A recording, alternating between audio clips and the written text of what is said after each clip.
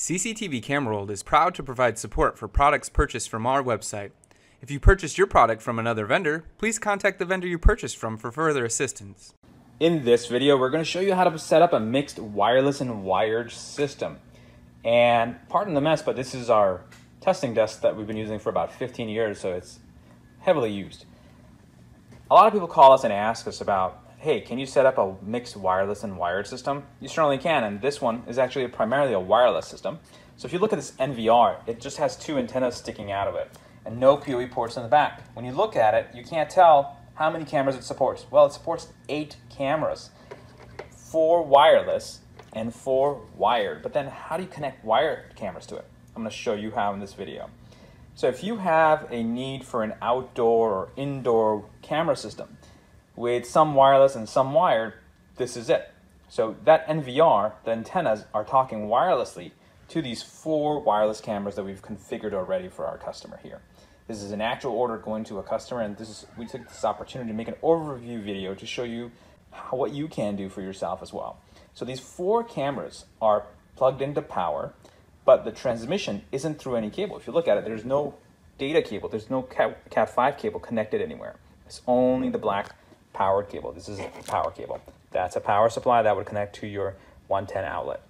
So they're talking back to that NVR and sending this signal right here. All right. Now, 4 are wireless and 2 are wired. Let me show you how they're connected. They're connected to a network switch right here. And this network switch is a PoE, and it's connected to these 2 cameras right there. And they're able to talk through that PoE switch, through this router, and follow that blue cable into the NVR. So while this is just an overview to show you what you can achieve, the next part of this video is going to show you how to set it up and what you can expect from the system itself. But everything seems to be working fine, and I'm going to show you by waving my hand in front of the camera.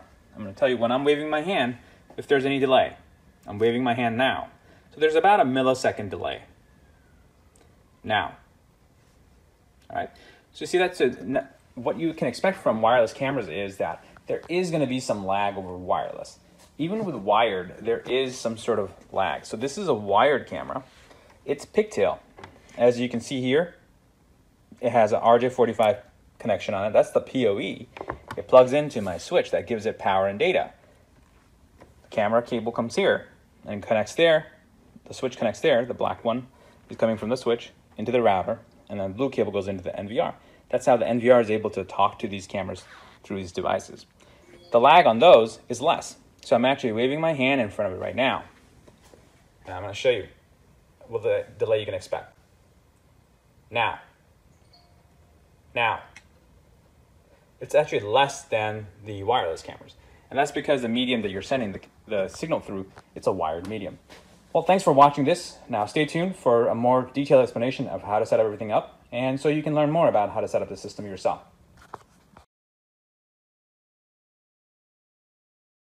So this is going to be an in-depth view of how to set up a hybrid system.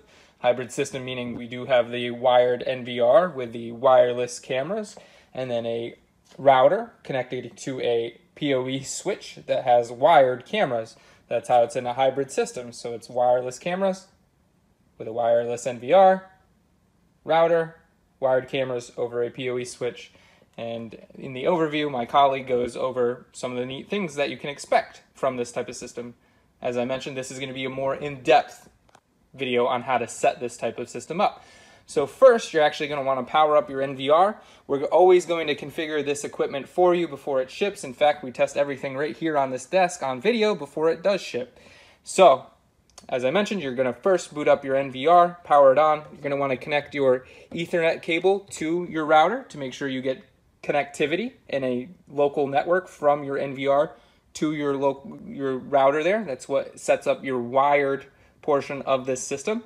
Of course, you have your HDMI cable that's going to go to your monitor if you have one for this type of system. Otherwise, you'll be accessing the system through the app using the Wi-Fi router. And then this is your mouse. And last but not least, of course, you've already powered it on. So that's your connections in the back of the NVR here.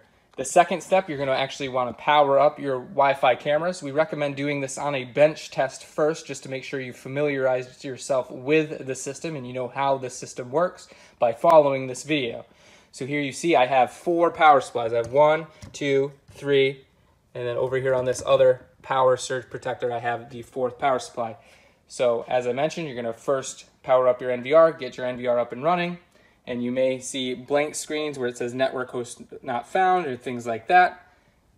And if you see that after powering your cameras on, then what you're going to want to do is right click and go to wireless pairing. So again, if you see any network host not found errors or anything like that after first booting up your system and then powering your cameras on, then you are going to want to right click and click the wireless pairing button. What that's going to do is tell the NVR and cameras to look for one another and pair back up. So then you should see your images slowly start to appear. Now you will want to give your cameras around 3 to 5 minutes to finish booting up before you click the wireless pairing button. And if you're lucky, they will automatically pair and you won't have to click that wireless pairing button. So that's it for the wireless cameras. So again, just to recap, we have our Wi-Fi NVR. We powered that on first. We connected all of our connections here. And then we powered on our Wi-Fi cameras. If we needed to, we did click the wireless pairing button.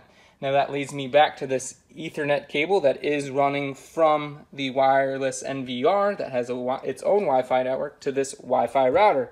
As I mentioned, this is going to create our wired network. So here we have lights on the router, so we have a ton of activity between port 1 and 2 that I have plugged in and connected here. You can use any of the ports on the back here except for the blue port. Now that's if you have an internet connection. In this particular setup for this customer, they don't have an internet connection. It's completely local or standalone network. And in fact, you can use this equipment without the internet. You do not need an internet connection. You can use this at a gate that's commonly used at HOAs, communities, gated communities, parking lots, things like that. These are standalone systems without the internet. If you did have the internet, you would plug your modem cable into this blue port, and then you would have internet for the system, and you would be able to view it remotely. Here for this system, you can use the app using the Wi-Fi network that this system creates. If you get this system from us, if you're interested in a system, you will receive a configuration document with all of this information for you to easily access the system. So again, I just want to recap. I have this Wi-Fi router here connected to the Wi-Fi NVR, creating my little local area network. And then last but not least, I do have this black cable running to my PoE switch. Now my PoE switch has 4 ports on it. You can use, in a larger system, you could use a larger PoE switch. However, this is just an 8-channel NVR. So we have our 4 wireless cameras here, and then we could add up to 4 wired cameras. So here we only have 2 cameras in view. So just a quick overview, you do have your ports here. So we have the cameras connected to ports 3 and 1. So here's 1 and 3. And then here on the side, we have what's called our LAN ports or uplink ports. So again, this black cable, it is running back to our router.